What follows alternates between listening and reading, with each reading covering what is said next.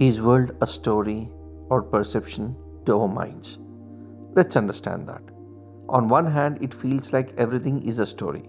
From the moment we wake up, we are constantly narrating our lives. We tell ourselves stories about who we are, what we do, and why things happen the way they happen. These stories shape our identities and our understanding of the world. For example, history is just collection of stories passed down through generations.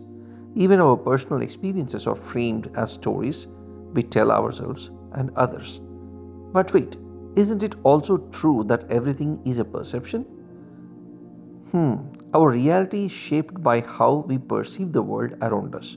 Perception is the lens through which we interpret events, people, and experiences.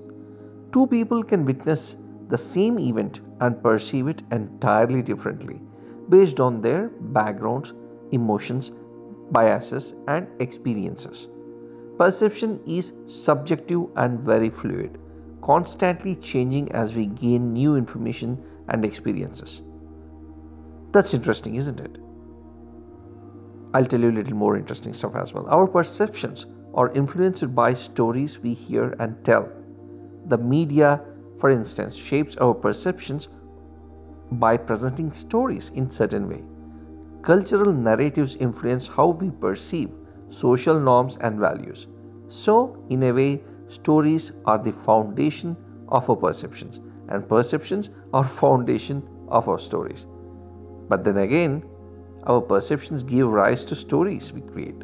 As I just said, our sensory experiences and interpretations form the basis of the narratives we construct. Without perception, there would be no stories to tell. Perception is raw material from which stories are crafted. Okay, so it seems like stories and perceptions are deeply intertwined.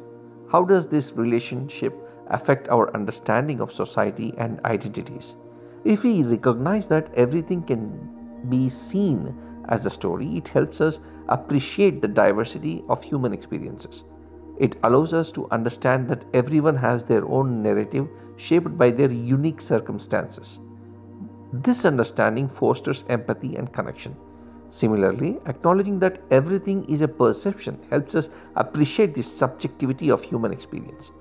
It reminds us that our view of the world is not the only one and that others may see things differently. This awareness can lead to a greater tolerance and open mindedness. So, in conclusion, whether we view everything as a story or a perception, both perspectives offer valuable insights. Embracing both can enrich our outlook on society and identities, fostering empathy, understanding, and more inclusive world. I hope this made some sense. If it did, please put your opinion in the comments. I would be more than happy to listen to it. Thank you so much.